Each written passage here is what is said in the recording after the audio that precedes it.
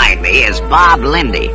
He's one of the best carburation and ignition men I've met in a long time. Weekdays from 8 to 5, he's the tune-up expert at Stateside Motors. 2 nights a week, you'll find him right here at the local high school teaching an adult education course on carburation and ignition. I'd like to have you all hear what he has to say on the subject of ignition system analysis. Thanks, Tech, and feel free to sound off if there's anything you want to add to what I have to say. You can't do an expert job of diagnosing and correcting ignition system problems unless you know what the ignition system is supposed to do, why it's supposed to do it, and what happens when it doesn't do what it's supposed to do. What does the ignition system do? It boosts the low voltage available at the storage battery to the high voltage needed at the spark plug to fire the air-fuel mixture in the combustion chamber. But that's only part of the job. The ignition system must also control the timing of the spark for the best performance under all operating conditions. The ignition system is divided into 2 distinctly separate circuits. The low voltage or primary circuit starts at the battery and includes the ammeter, ignition switch, ballast resistor, primary winding of the ignition coil, the condenser, the distributor contact points, and the necessary connecting wires. The secondary or high voltage circuit begins at the secondary winding of the ignition coil and includes secondary ignition cables, the distributor cap, the rotor, and the spark plugs. Once you understand the function of each of the ignition system components, as well as the possible malfunctions of these units, you'll find it a lot easier to diagnose ignition troubles. So let's go through the system, 1 unit at a time. The battery is the source of electrical power for cranking the engine and operating the ignition system. It also provides the power for the lights and electrical accessories.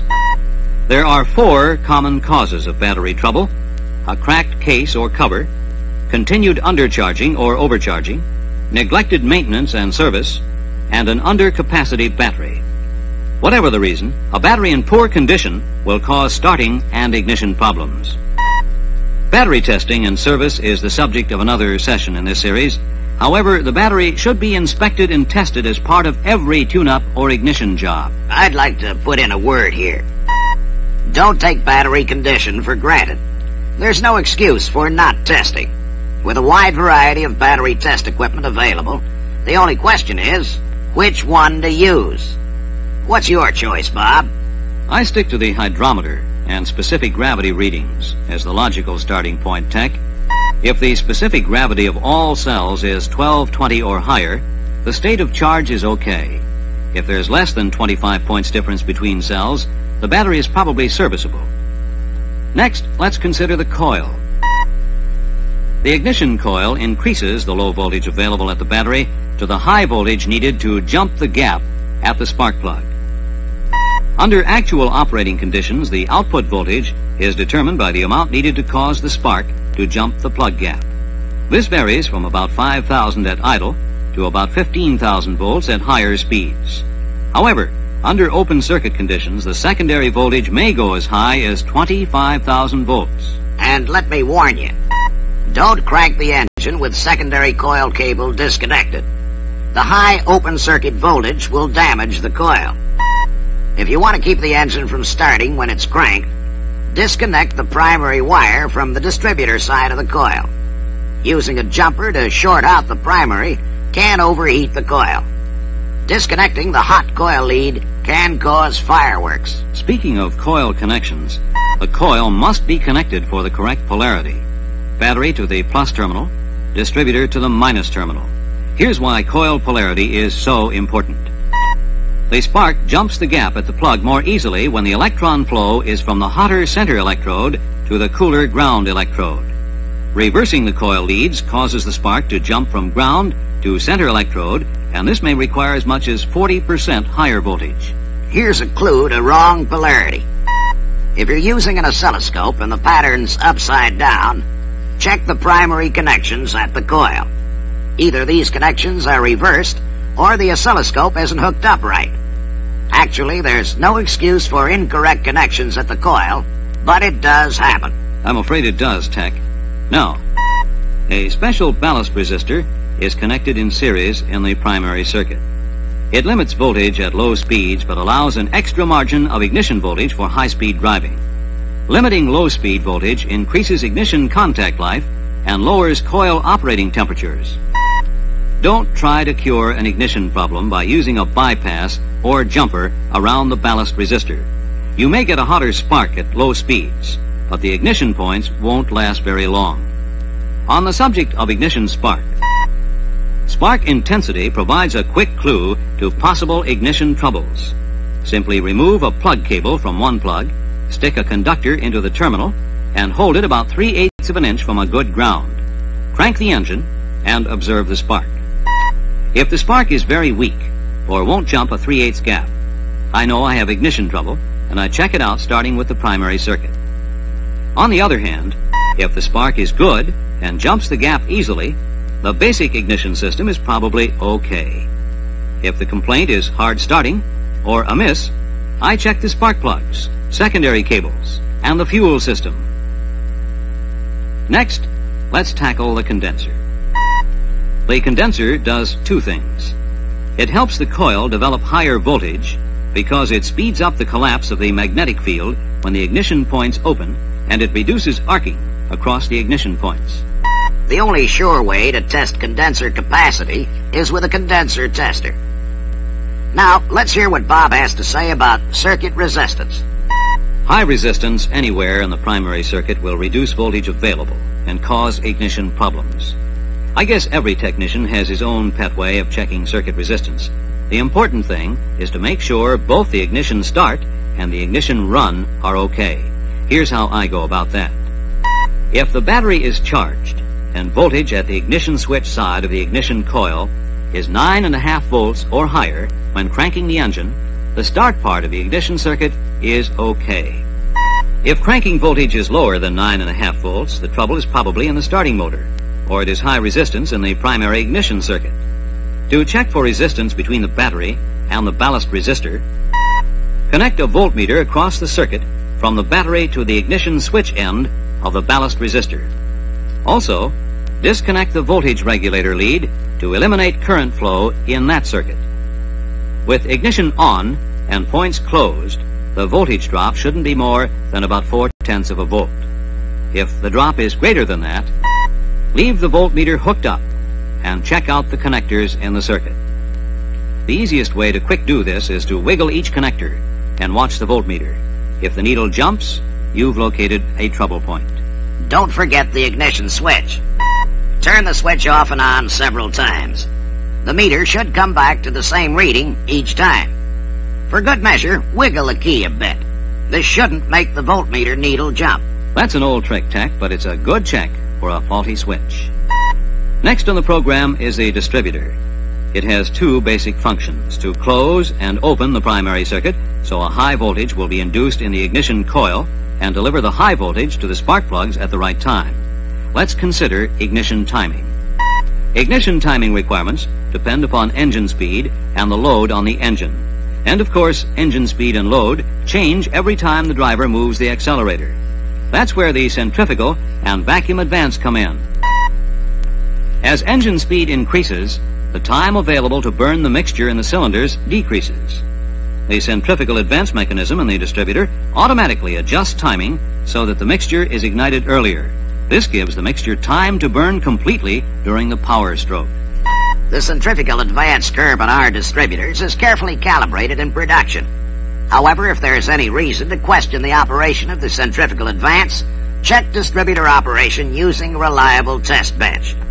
Now, it's a fact that under part throttle and light load conditions, the air-fuel mixture isn't as highly compressed. The fuel particles aren't packed as tightly together, and it takes longer for the flame to travel from one particle to the next. As a result, under part throttle and light load conditions, the combustion process is slower, and the mixture must be ignited sooner so that all the fuel will be burned before the end of the power stroke. The vacuum advance takes care of this little detail. And if someone out there will take care of that little detail of turning the record.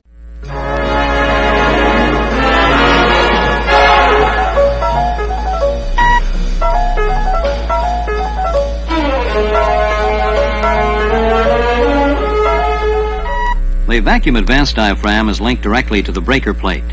Vacuum acting on the diaphragm rotates the breaker plate against the direction of cam rotation. This causes the breaker points to open sooner, so the spark is advanced. For example, on a level road under part throttle cruising conditions, vacuum is high, and this advances the spark for maximum efficiency and economy. And remember, this is in addition to the centrifugal advance provided at cruising speed. If the throttle is suddenly opened wide, vacuum decreases, and the spring-loaded diaphragm quickly moves the breaker plate back toward its original position. This is desirable because at open throttle the mixture is more highly compressed, burns faster, so less spark advance is needed. To eliminate vacuum advance at idle, the vacuum source for the advance unit is a port located in the carburetor throttle bore just above the throttle plate when it's closed. And that suggests a warning. If engine idle is higher than specified, the vacuum advance port will be partially uncovered, and you'll get some unwanted spark advance at idle. To make matters worse, higher than specified idle speed also causes some unwanted centrifugal advance. So if carburetor idle mixture and speed aren't right, ignition at closed throttle will be advanced, and the engine will tend to race when the throttle is released. Any other tips, Bob?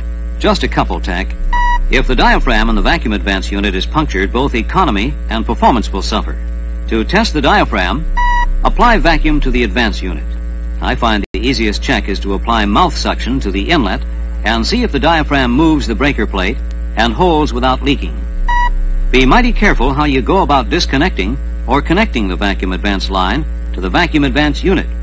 A careless yank or push can spring things enough to affect the calibration of the vacuum advance unit. Before checking or adjusting basic timing, remove the vacuum line from the vacuum advance unit and plug the end of the line. Disconnecting the vacuum line is the surest way of making sure unwanted vacuum advance doesn't give you a false basic timing indication. After setting basic timing, I speed up the engine and watch to make sure the timing advances as speed increases. This doesn't take the place of bench testing the distributor, but it does assure me that the centrifugal advance is working. Next, let the engine idle. Reconnect the vacuum line and watch the timing marks. There should be no timing change. If the timing advances, I recheck carburetor mixture and idle adjustment to find out why vacuum advance is coming in at idle. On today's engines, it's very important to set timing exactly to specifications. A few years ago, most engines would tolerate a certain amount of fudging to compensate for fuel octane and other variables. On current models, use the recommended fuel grade and set the timing right on the specified button. Here's something that's sometimes overlooked. Because point gap and dwell affects timing as well as secondary voltage, timing must be rechecked whenever point gap is adjusted or changed.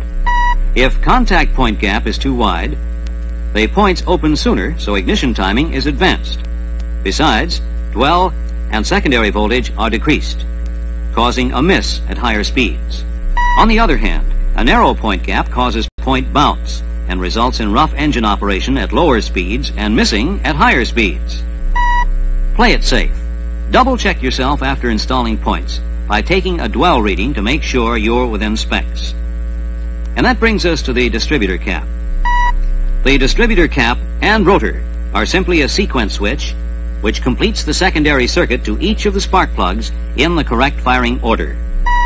Corroded terminals or cracks are the most common kinds of distributor cap trouble. A visual inspection will usually disclose these conditions. However, carbon tracking and hairline cracks can be tricky conditions to spot. As a matter of routine inspection, try to wiggle the rotor with your fingers to make sure it fits tightly on the distributor shaft. A visual inspection is all that's needed to spot a pitted or burned rotor. I know that spark plug cables come next in the secondary circuit, but I think it'll be easier to understand cable problems if we cover spark plugs first. I'll buy that, Tech. The spark plug provides the gap across which the high voltage in the secondary circuit can discharge a spark to ignite the fuel-air mixture. The heat range of a spark plug depends largely on the length of the insulator tip. A spark plug with a long tip transfers heat to the cooling system slowly, so it's called a hot plug. A short tip gets rid of heat quickly, and it's a cold plug. Just be sure and use the recommended plug. Now, If you'll bear with me, I want to cover a rather technical fact about plugs and ignition voltage. An ignition system in good condition can produce more ignition energy than is actually needed to provide good ignition. This provides an extra margin of ignition output to ensure good performance. However, this extra electrical energy would cause radio interference and would shorten plug life if it weren't controlled or suppressed. That's why special radio-type ignition cables are used instead of cables with ordinary copper wire. The resistance built into these radio-type secondary ignition cables suppresses the extra energy that isn't needed for ignition. This reduces radio interference caused by the ignition system and increases plug life. Even so, it is normal for plug gap to increase about 1/1000th of an inch every 1,000 miles of driving. Plug electrodes also become rounded, and this, in combination with gap growth, increases the voltage required for good ignition. That's why plugs must be reconditioned or replaced periodically. Visual inspection of the spark plugs provides valuable clues to engine performance problems which may or may not be caused by the ignition system. The plug condition pictures in the service manual tell this story better than anything I could say. Many perfectly good spark plugs are scrapped by mechanics who don't know how to use a compression-type tester. Here are a few facts about testers worth remembering. Under actual operating conditions, plug tip temperatures average about 1,000 degrees. And as was pointed out earlier, a spark jumps more easily from a hot electrode. In the plug tester, the electrode is at room temperature. In the engine, the air-fuel mixture provides a much better electrical conductor than the dry air found in a plug tester. In addition to this, under operating conditions of the engine, ignition usually occurs before the piston reaches top dead center, before peak pressure is reached. So the plug doesn't have to fire at maximum compression pressure. Here's how you should use a compression-type plug tester. Compare the maximum pressure at which a new plug will fire in the tester with the pressure required to fire a plug that has been cleaned, electrodes filed, and gapped. If the used plug will fire at a pressure that's as much as 30% less than a new plug, it will still provide good ignition. If a spark plug fails to fire because of other ignition system problems, the condition may be temporarily helped by installing new plugs. However, this won't correct the basic trouble, and the customer will soon be back with the same old problem. Before I wind this up, I want to warn you about some spark plug cable problems. If they aren't properly routed, they'll be unnecessarily subjected to oil spillage, engine heat, and mechanical damage. In addition, current flow through the ignition cables sets up a magnetic field which is strong enough to cause crossfiring if the cables aren't properly routed. Here are 3 things that will minimize crossfiring, or as it's sometimes called, induction firing. Adjust spark plug gaps to specifications to reduce the voltage required to fire them. Route the cables properly and mount them in their brackets. Never tape or bind cables together in a bundle. It's particularly important to separate cables to cylinders that are adjacent to each other in the firing order. If you will just keep in mind what the ignition system is supposed to do and what happens when one of the ignition units doesn't do its job, you shouldn't have any trouble diagnosing and correcting ignition problems. And to help you in the diagnosis department, there's a handy troubleshooting chart in the reference book. It lists all the more common ignition problems and tells you what to test or inspect. You'll also find everything we've talked about today and more in the reference book. And when you're servicing the ignition system, use the information and specifications in your service manuals. On today's engines, there's no room for guesswork. And since that uses up all the time for this session, I'll see you all next month.